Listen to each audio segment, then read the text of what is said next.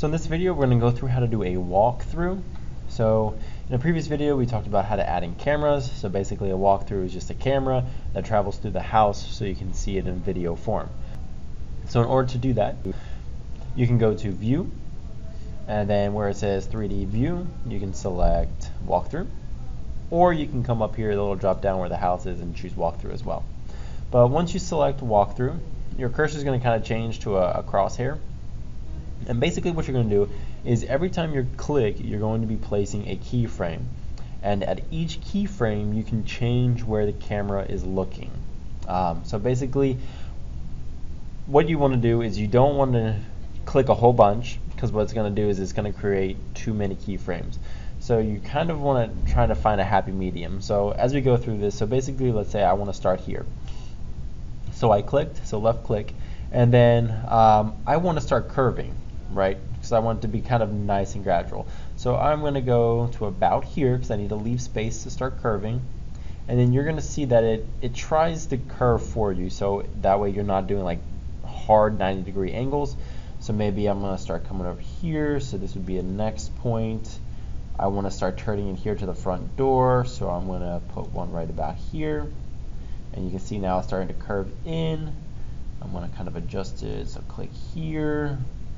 Now I'm going to go here, here. Now I need to start turning, so I'm going to, let's see here, maybe go right about there to the middle of the hallway, start turning, and then enter into the kitchen. So once you're finished with that, you're just going to simply right click and hit cancel.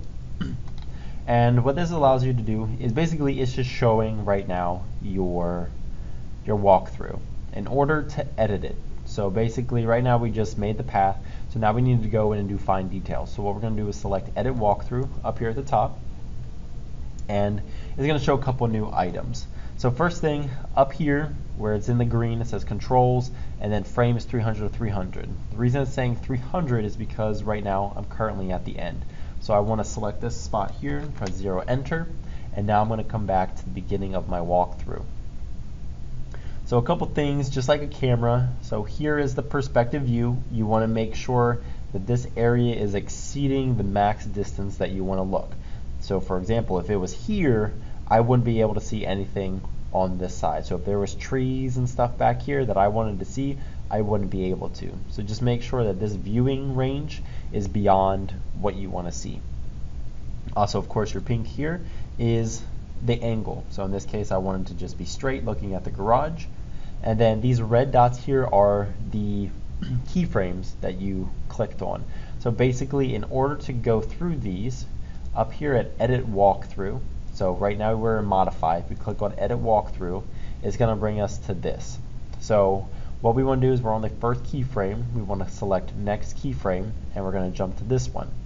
So basically, as you're going through the walkthrough, you just want to adjust the visual perspective and the curvature, so the rotation here, to just mimic what it is that you want to see. Okay, so maybe you want to see more of these trees over here, you can turn it. If you want to see more of the garage, you can angle it that way.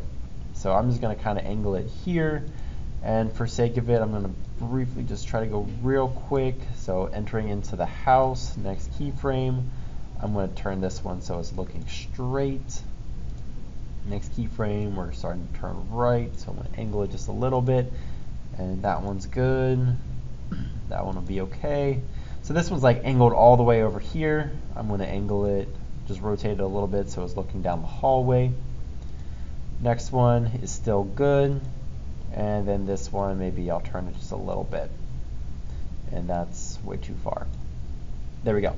So one thing that you can do is if you switch your frame to 0, and go back to Edit Walkthrough, and if you click on play, it's going to show you the rate in which the camera is going, and it's also going to just run through and show you. So your walkthrough is going to take the same amount of time as it shows the camera going through your path. So I'm going to show you how you can actually see it in camera view here in just a second. So you can watch it, see the speed that it's going. If you want to cancel it, just hit escape, and you're going to get this little box that pops up. So in this case, before we do jump down here to our walkthroughs, so I'm going to go back to level 1, and right here you can see, so the walkthrough is still there, so I'm going to click on it and do edit walkthrough. Right here where it says 300, if we click on here, it's going to bring up a box. It says frames.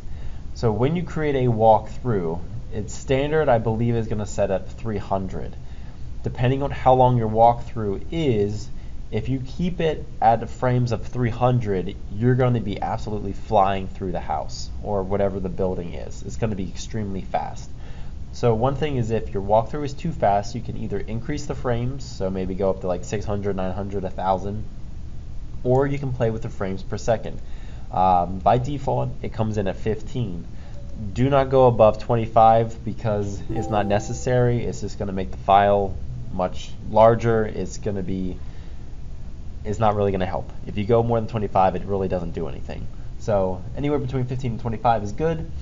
And then if you run into a situation where there's an area where you need to slow it down, and it's just an area, let's say between this keyframe here at the dining room and this keyframe at the kitchen, what you can do is turn off this uniform speed here, and then go down to those two specific keyframes, and then you can change this accelerator to like 0.5 or 0.6, whatever it may be, and it's going to slow down that spot. So for example, if we type in 0.5, hit enter, we're going to see that this speed per second here at keyframe 9 is now 3 feet per second instead of 6 feet per second.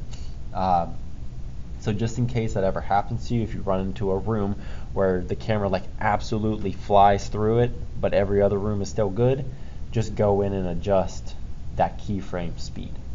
Okay, so I'm just going to go ahead and hit cancel on that, and then when I left click here, it basically said, are you done editing? Say yes.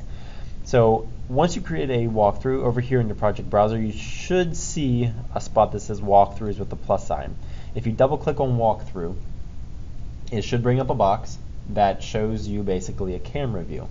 So just like with a regular camera, if you click on the outside box, you can drag the blue nodes and increase your perspective as far as what you can see.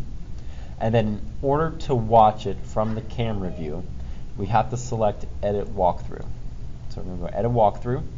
And then just kind of like when we were in level 1, we have this like next keyframe, next frame, play. We still have our frame options here. And then also down here at the bottom, our visual style, we can change that. So maybe I want to do consistent colors. And then in order to watch it, all I have to do is click play, and it will show you the walkthrough that you created. So again, if you run into a situation where you're flying through, it's going way too fast, you just need to change the keyframes. You need to change the frame number or the frames per second. And then it'll slowly go through. In the end, you can render these. You can also do realistic instead of consistent colors. And then you can save this as basically an MP4, a video file. The only problem is when you do export these, they're extremely large files. So you kind of have to decide whether or not it's actually worth it, because the file is very large.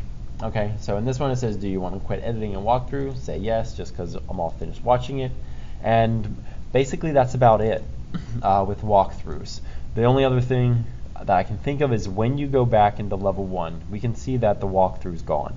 Okay, so at any point if you ever need to adjust this walkthrough and you go to the level in which you're on and you don't see it, simply just go to the walkthrough, left click, then right click, and then choose show camera, and then it should show the camera for that specific walkthrough.